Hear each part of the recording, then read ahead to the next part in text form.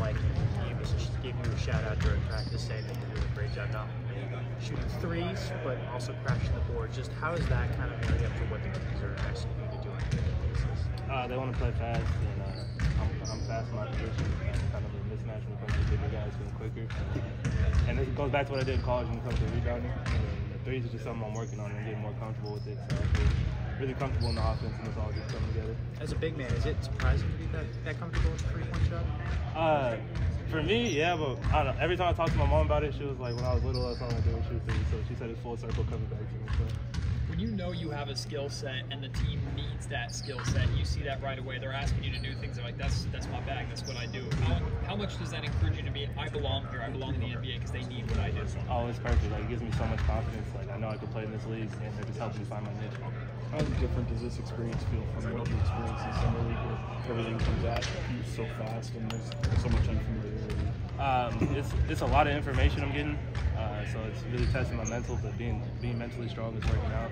I mean, I'm playing with the best players in the world, so like it's way faster than summer league. There's so much things going on, but when I start to get it, it just makes my game even better. When you have those moments that kind of stand out, how do you kind of take that? Like, do you allow that to find joy in that, or do you have to kind of like go, no, I expect to do this? I mean, I just take it as a challenge. Like, I got to go beat this challenge and move on to the next one. Are you spending all your time at the 4 in practice, pretty much? 4 and 5, but mostly 4. Okay, and just, kind of where are you at in terms of just trying to earn that roster spot and make the team? I know I have a lot of work to do. I mean, these dudes are good, and every dude that's in front of me is there for a reason. So I'm just trying to learn from them, grow, and I know my opportunity will come if I keep working hard. Physically, how much have you changed since summer league or even since your senior year, your last year in college? A lot, actually. I lost some good weight, 4 or 5 pounds, put it back on the muscle, and then I feel faster, look bigger, and I'm definitely stronger. I can bang with the big boys. So. When you look at the roster, is there anybody that has a similar skill set to you, or do you feel you're kind of a unicorn on this team? I feel like I'm a little bit of a unicorn, because really coming up, like I was a back to the basket type of guy, and now I'm like expanding my game, and I feel like I have a really unique skill set, and yeah, so I think I'm a little different than these guys. With your showcase tomorrow, that game? High motor, rebounding, and just making the right plays and being a great teammate. You excited to see the fans? Oh yes, go against another team. Yeah, I'm a little nervous. There'll be a lot of people, but I'm good. With your three-point shooting, I know you didn't take a lot like in college, and now you're being asked to do that. How do you go about developing that aspect and developing the confidence to take those shots? I was just shooting on the gun and with coaches every day. I mean, I had a lot of bad days shooting, but that's part of the game, and I feel like that's helped me grow a lot. Because when I first got here, I wasn't shooting it well, but those bad days, I just continued to shoot it and rep it out, and now it's all falling into place. Was it tweaking your shot at all, or were you trying to get a good rhythm? I tweaked it a little bit.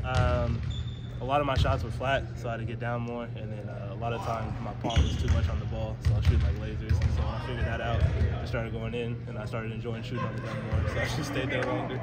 Fox shared with us that the offense that the Kings run is complex, but as soon as you get it, you actually realize how simple it is. How quickly have you picked up on this offense, and how comfortable are you in the offense? No, that's exactly right. I remember like the first 2 days, I was so confused in like summer league. I was like, I don't know what's going on. But then the more we practice and the more I got it, it's like really positionless unless you're the 5. So it's just rotating, and it's all good. Was there a moment where it clicked and you're like, oh, that makes sense, or just slowly and surely playing it and just getting it, making it more natural? I would say like some plays it would click, or like some actions I understood from the jump, but then slowly as I just did it more, I started understanding more. I imagine the whole team is a resource for you. Is there a vet or a guy who's kind of gravitated the most towards you and been in your ear the most? Mason Jones helped me out a lot. Keon's helped me out a lot. Those are probably my top 2 right now. I talk to them the most. Like, I play games with Keon, so we always talk about basketball and other stuff like that. How are you guys feeling about getting out there in front of the home crowd, playing a preseason game tomorrow after grinding in the practice gym for a couple of weeks? Excited. It's like Christmas, man. Like, can't wait to go open our presents and play in front of the fans. So we're just excited and happy to see everyone tomorrow. Thank you, guys.